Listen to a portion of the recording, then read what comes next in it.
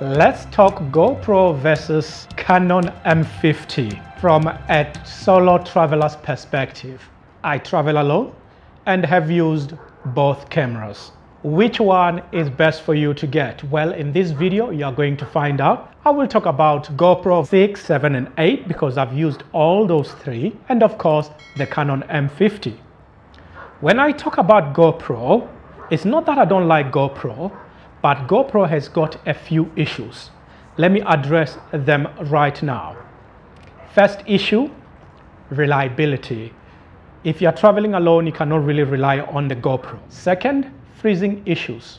You know, when you're taking your video, GoPro has got a tendency of just freezing up on you and just dying like that. So you will take that footage back home, wherever you stay in, and when you try to play back on your computer or your app, the sound comes out, but the image is static. It's like a photo, and there's nothing you can do. Third, overheating issues. GoPro has got serious problem with overheating. If you use your GoPro for long periods of time, it tends to overheat, and once it overheats, the pictures start jumping like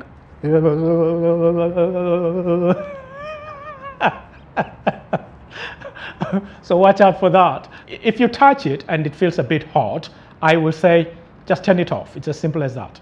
Fourth, color issues. GoPro has got a tendency of just changing color. Sometimes I look brown, sometimes I look purple. You could look purple, you could look orange, you could look yellow.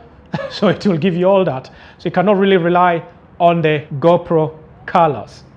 5, low light issues. When using your GoPro in the evening or at night, the light is not good at all. It's good using it during the day, but at night, forget about it unless you've got lights to help you, and the lights must be good enough. But when you're traveling solo, it's not that easy. Or let's say you're inside a house with house lighting, still doesn't work. Number 6 is not really an issue. This is something which GoPro has failed to catch up with the entire world that's moving forward. They are still stuck in the past decade. Front screen. GoPro doesn't have a front screen, cannot really see yourself, cannot put yourself in the middle of your shots. More especially when you're vlogging. You see, when I vlog, I like this.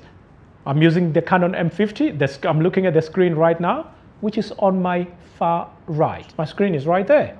DJI Osmo Action only came out, I think, last year, and they came out with a screen. GoPro released GoPro 8 without a screen. They say, well, you have to buy the mods. It costs extra money to do that, and GoPro, it's already between $400 to $500. So it's like they cannot stop milking the same cow. That's unfair, GoPro. Now let me talk to you about GoPro 5, 6, and 7. When you are using external microphone, it becomes a nightmare because you have to buy mic adapter that costs $50 just to plug the microphone, which I think is ridiculous. Let's say a GoPro costs you $450, the mic adapter $50, then you have to buy a mic. I strongly recommend a Rode Video Macro. It costs about $60. Without the mic adapter, you cannot use the external microphone. Why couldn't GoPro just make it easy for you to plug your external microphone into the GoPro just like any other cameras? Greed, selfishness, because they want more of your money. When they brought out the GoPro 8,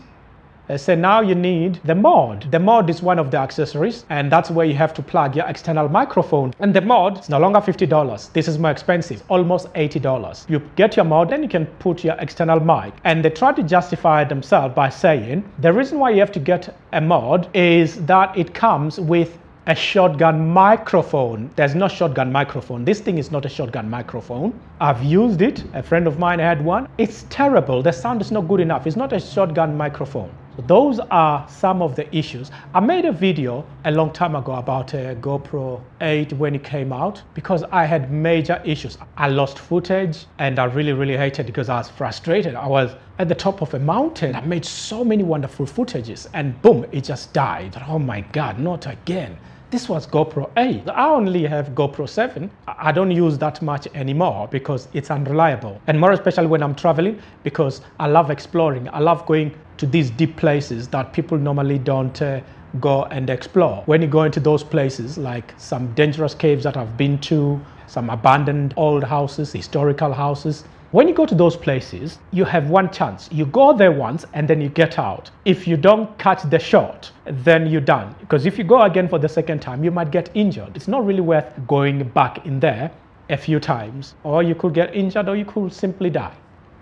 The stabilizer on the GoPro is absolutely brilliant. But are you willing to spend that much money just for the stabilizer when you can just buy yourself a Canon M50 or even DJI Action, Osmo Action, or Canon G7 Mark II or even Mark III and use those? I have a few external microphones that I use. I use the JMK, which I will write down here. It's a lavalier lapel microphone.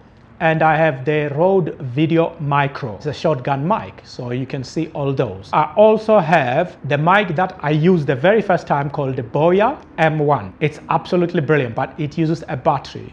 You have to keep watching the battery because there's no levels to warn you if the battery is about to die or it's dead.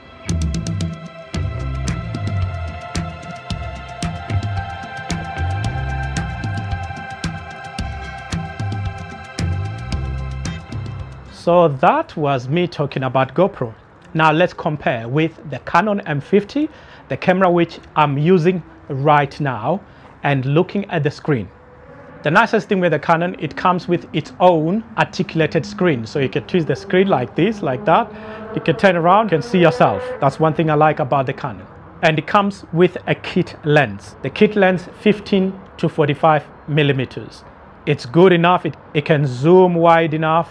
When you are using a GoPro, you cannot zoom and record at the same time. It doesn't work like that. You have to stop recording and then zoom. And the other thing, GoPro 8 was a really letdown because you cannot remove the lens. If you drop it and the lens breaks, you have to buy another one. Not everybody has between $400 and $500 just lying somewhere. If you want to improve your Canon M50, then you can buy another lens like the Canon EF-M 11 to 22 mm. That one gives you a much wider angle. Let me move here, it's too noisy. Wow, it was way too noisy over there, so I moved over here. But here, if you make a mistake, it's a long way down. The kit lens has got a built-in stabilizer. Canon itself has got its own digital stabilizer built in, and you can zoom with this kit lens and it gives you a wide angle, not as wide as a GoPro. If you want something wider, then you have to consider buying yourself the Canon 11 to 22 millimeters lens, which cost around $300. And brilliant blurry background. But I prefer the Sigma 16 millimeters lens because that one, it's a brilliant lens. It gives you a much better blurry background. The other lens is a very small lens, which is absolutely brilliant for photographs, but it's a focal lens and it's the 22 mm. It's the cheapest one of them all. It doesn't have a zoom and it doesn't have a built-in stabilizer, but it gives you the best blurry background and it's brilliant to use it inside a building or in places that are much darker. Now that I've mentioned these two cameras, which one will I go for? I already have the GoPro 7. Canon, it's not waterproof. GoPro is waterproof. So you can get a camera that's waterproof, that's likely to freeze when you take images, or you can get the DJI Action, it's waterproof. I love using the Canon due to its reliability. Canon is reliable, I can walk with it. A GoPro, it's not a camera that you just buy from the store and start vlogging. When you vlog, you must have a better microphone. The built-in microphone in the GoPro is very bad. It's not good. From GoPro 5, GoPro 6, GoPro 7, GoPro 8, they're all rubbish. It's better if you buy yourself an external microphone.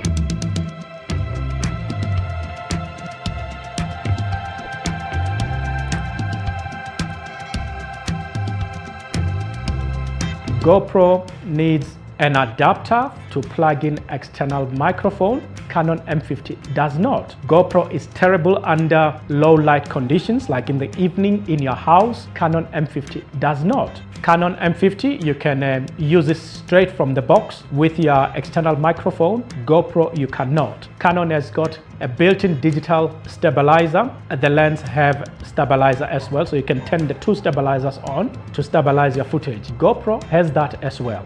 GoPro is waterproof. Canon M50 is not waterproof. Canon will let you zoom the pictures and videos. GoPro, you cannot zoom and record at the same time. Canon, you can play around with the lens. You can buy extra lens and keep changing them for better quality image or better quality video. GoPro, you cannot. So now you can decide which one you like. On this camera, I am using the Dolby Gorilla Pod. Because I travel alone, I can just hook my Gorilla Pod onto a tree and walk towards my camera. That's why I like this Gorilla Pod. If you don't want your image or videos cropped up when you are using digital stabilizer, guess what you can do? You can simply buy yourself a stabilizer, the Crane M2. It costs less than $200. Every equipment used in the making of this video is available in the links below the description of this video.